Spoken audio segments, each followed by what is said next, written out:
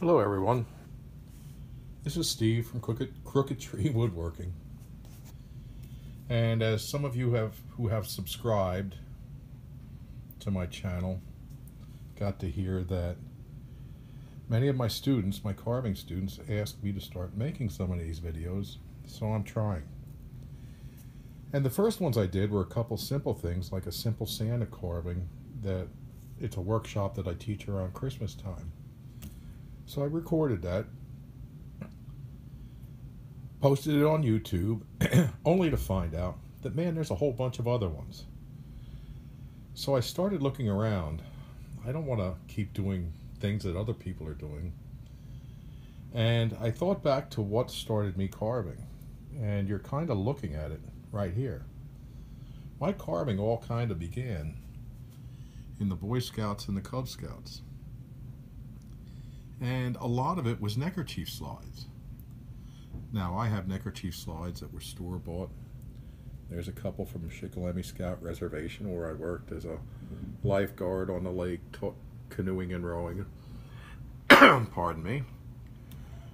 There are some other store-bought ones here, but there are a lot that I carved. This one was an early carving. Some of these are more recent. My nephew's a scout now, and I've been carving neckerchief slides with him. And some are really simple. And I think that might be a better video for me to do. Some silly ones. We used to get these off the Coke canisters. You could slip your neckerchief down each side of that and make it a neckerchief slide. My nephew's kind of nuts about Doctor Who, so there's a TARDIS. But anyway, there's all kinds of things out there. Used to be, and I don't know if you still can, buy these. These are old. These have been around. And I'm pretty sure that I'm not going to carve them because I don't know if they're still for sale or if you can get them. The other thing that was really cool, and I've kind of come to be on a mission, is to start carving the slide of the month. Boys Life magazine every year used to have every month in Boys Life magazine there used to be a slide of the month by Whitling Jim. I think his real name was Ben Hunt or something like that, and he has some books.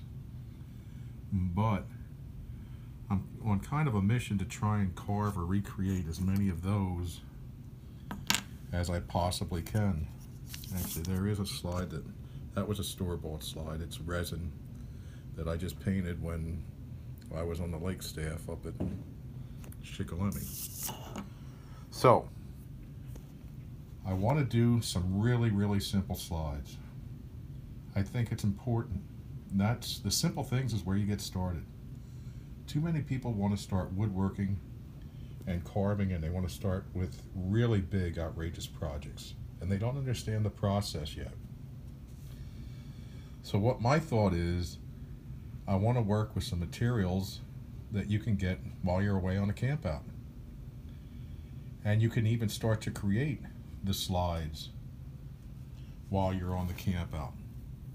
Some of the things that you'll have to do, like drill the hole, you might have to come home from camp. You probably won't have a drill or the tools to use to drill while you're at camp. But we're just going to take a branch and make some really simple neckerchief slides. And as I make these videos, I'll continue on and get them a little more complicated, a little more detailed, and a little more involved as we go. The tools that we should wind up having to use, and I've been looking for it, I can't find it. Your Boy Scout knife. Don't have to go out and buy outrageous knives or anything crazy, although a good carving knife isn't very expensive. If you're going to carve, you should probably get one. Some branches that you cut from a tree. Now these will be green if it's a live tree, and that will carve a little easier, but it also presents a few problems. As it dries, those straws, those little veins that carried nutrients and water and moisture to the tree. They begin to lose that moisture and the wood begins to shrink. And if it doesn't shrink evenly, it will crack or check. We'll talk about that a little bit. So we're just going to use some branches, either dead fall or maybe a branch off a tree so that you don't really damage the tree too much. Some pruning doesn't hurt a tree. You'll need maybe something to measure with, but maybe not. And eventually you'll need a drill with a drill bit. 5/8 of an inch seems to be a really good size hole for a neckerchief slide. So you'll probably want to drill somewhere in the neighborhood of a 5/8 inch hole. 1/2 inch is too small. 3/4 seems to be a little bit too big.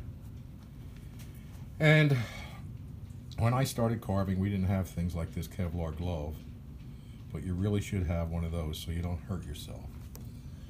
And I'm in the shop, so I'm going to use one of my hand saws. But when you're at camp, you should have a camp saw, or someone would probably have a camp saw, a bow saw, and you can do the same thing there. Harvest your branch and then cut it to length. And these two branches I have here will make a lot of neckerchief slides. So anyway, I'm going to try and get started with this telephone on a tripod here, and hopefully you'll be able to see what I do from here. Once I go around the other side, I can't really tell what's going on. To start, we're going to go with the branch and measure about 1.5 inches to 2 inches. Not critical, but 1.5 inch slide is more than long enough. If you make it too big, it won't hold well in your neckerchief and you'll lose it. And when you're out at camp and you don't have a foot rule, how do you tell 1.5 inches? Well, most people, of course a younger scout, this won't hold true for, but this part of your finger is roughly about 1 inch. And that holds true for almost everyone. So put your finger there and just go a little bit more. The length isn't terribly critical. While you're out at camp, just put this on a stump or something that's going to hold it firmly, and use your camp saw and saw it off at that point. Now the way this camera is set up, it's to my weak side. I'm not a left-hander, but I'm going to saw with my left hand anyway. Let's see how we do. It's something I practice off and on, being a carpenter, earning my living as a carpenter for a living. Sometimes you do have to reach in and saw by hand with your non-dominant hand. So that didn't go too. So we have our piece cut off for the slide. You can put the branch away and save it for other slides, or you can cut a couple pieces while you're at it. I'm going to put it in a vise here, and this is the part that you may wind up having to do at home, unless for some reason you have in your camp kit a drill or a brace and an auger. I'm going to put the bit and the drill directly above and try and line it up plumb or straight with the piece and drill down into it.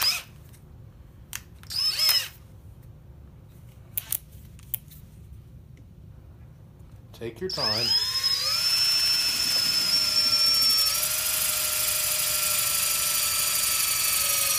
And try to make sure that you're following along with the piece.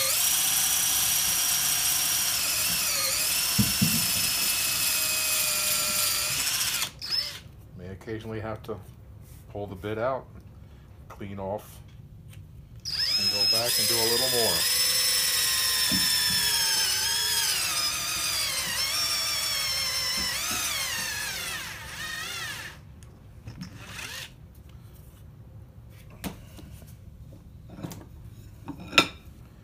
When you get to the other side, the point starts to come through, and it's a pretty good idea, not as critical in a piece where you're drilling in the end grain, But when you do other drilling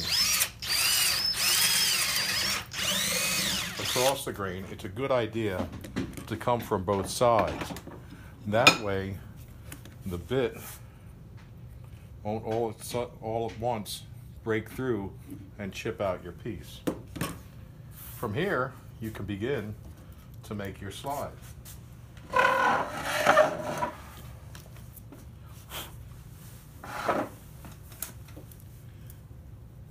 Start with the large blade and just, oh, and your glove.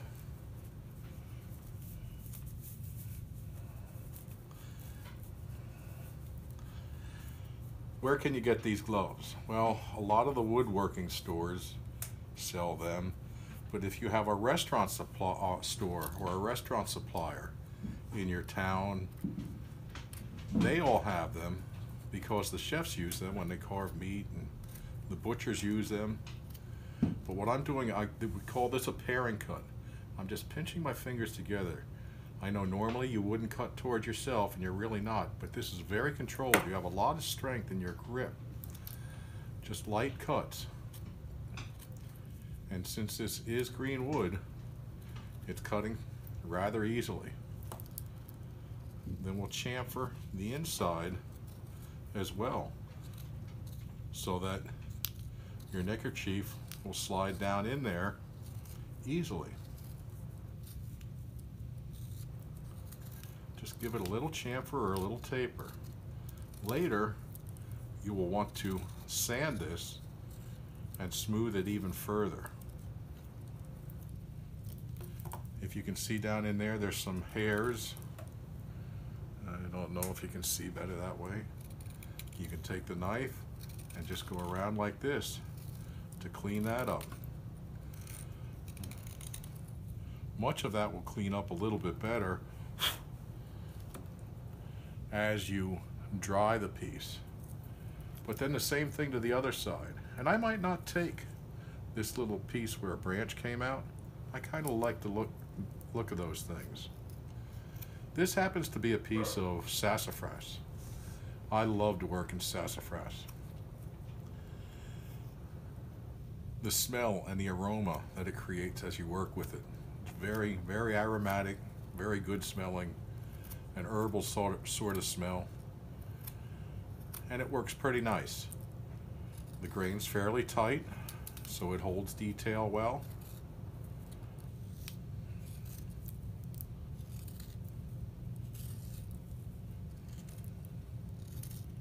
And there you have it. At this point, you actually created your first slide. There would be nothing the matter with using this. This would make an attractive slide. But I'm going to use this one piece of branch and do several different slides for you. I'm going to do it in a series of videos. Let's call this video today Introduction to SCOUT Neckerchief Slide Carving, or Slide Carving.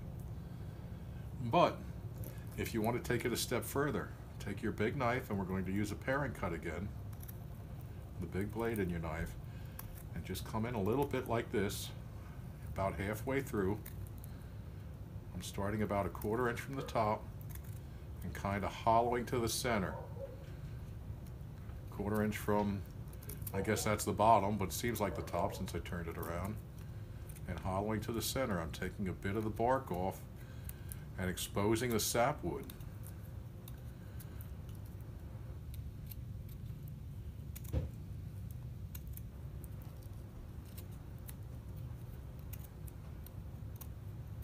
I'm going to flatten this off a little bit.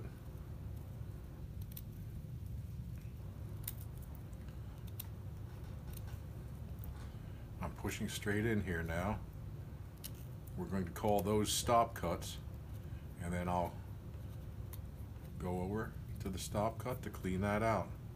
Stop cut again, go over and clean that out. Stop cut here, go over and clean it out again.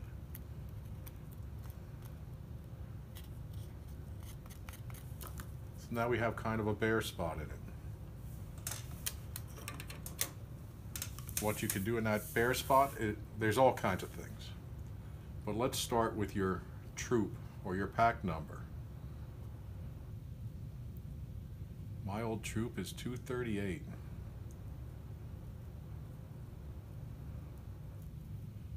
There's several ways you can put this number in here. Numbers can sometimes be a little bit difficult to carve because there are so many curves. The only numbers that don't have a lot of curves in them are the number 1 and the number 7. I'm going to open this up a little bit more. I was kind of crowding my 8.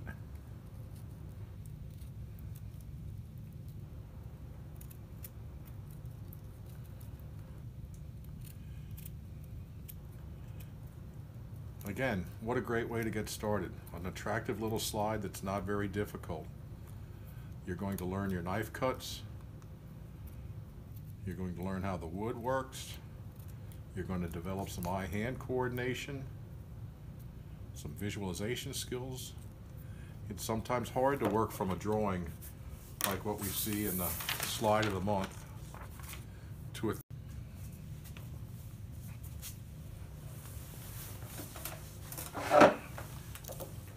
So we'll get those numbers on there.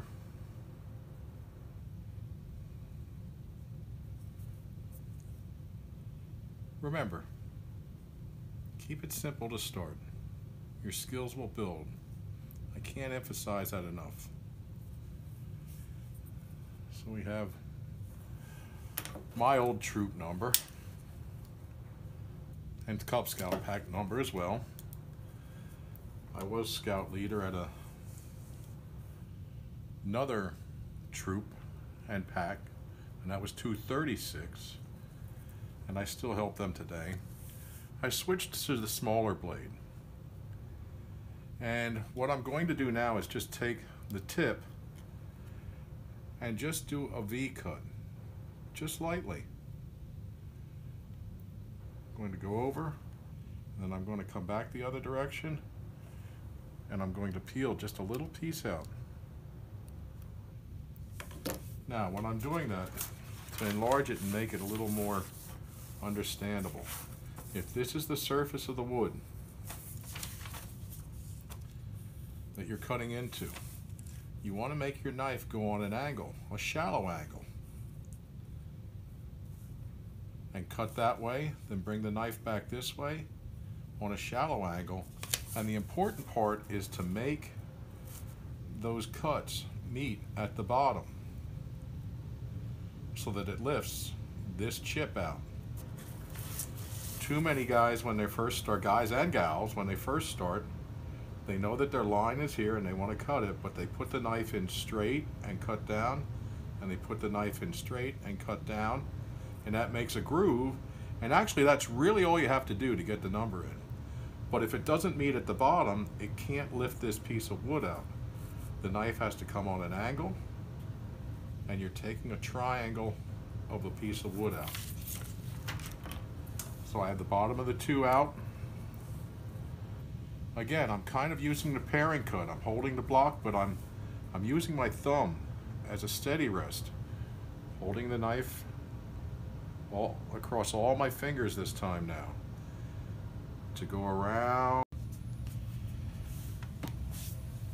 Trying to do a little patching in this video. I realized that when I watched it, it wasn't very visible what I was doing when I was carving the numbers. Anyway, I hold the knife across with my fingers all the way across like that and my thumb up here, and I use the very tip of the knife to do the carving and create that V cut.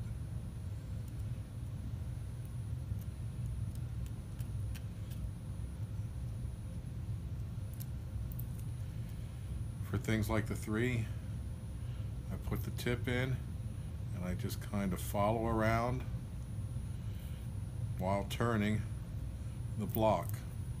A little earlier I likened it to cutting with the scissors and a piece of paper. Then I point the other direction and I plant my thumb helps hold and push against my other hand and keeps me steady. When you carve, you're going to find you always want 2 or 3 points of contact to help you carve. And clean out any hairs. Here's the number 8, and that's a difficult one because it's a complete circle. Just like number 9 has a complete circle. Number 6 has a complete circle.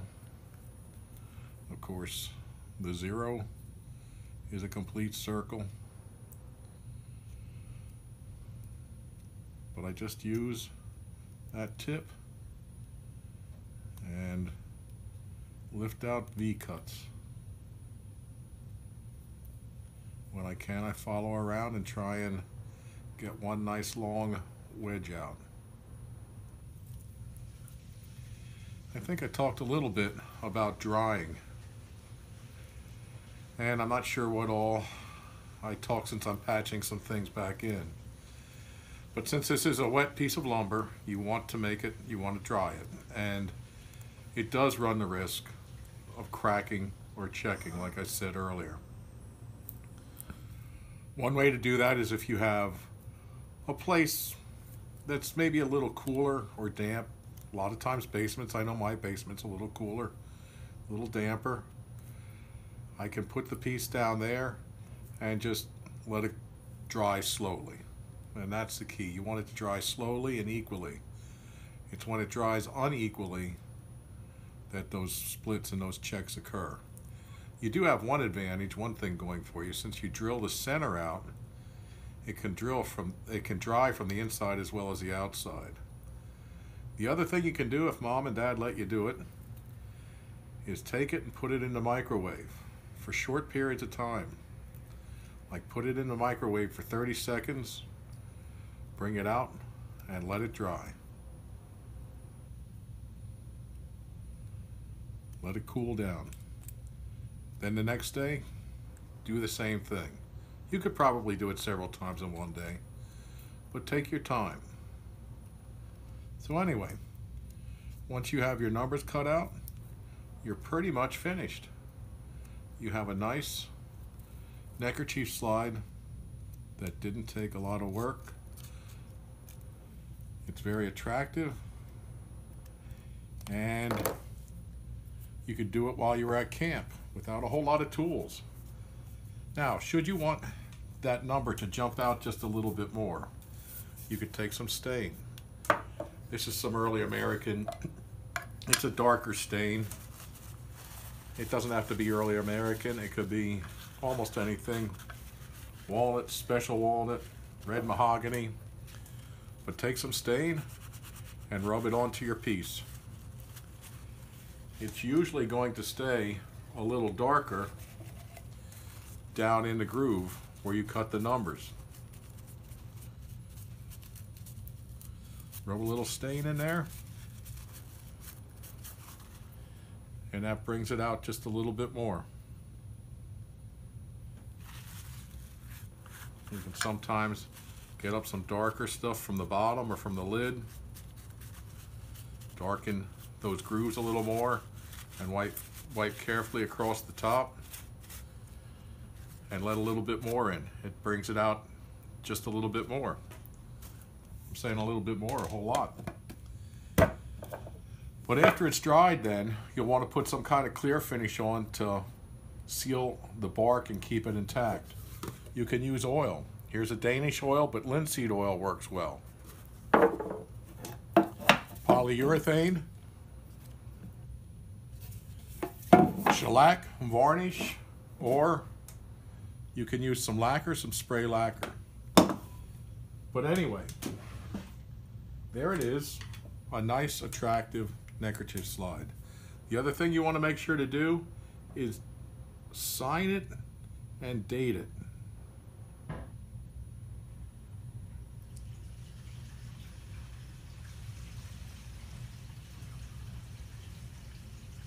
As you progress in carving, it's good for you to look back at the work that you did a year ago, 2 years ago. And signing and dating is an important part of that. When you see the progress you made, a year from now when you're carving, look back at some of the things you did a year ago and see how much progress, see your progression, see what you did, see how much better you got. And you'll be impressed. It's very motivational. Don't compare your carving work to someone else's. Compare your work to your own work. So there's your neckerchief slide. If what I did was helpful, and I hope it was, I'm going to continue to do these. So subscribe to my channel.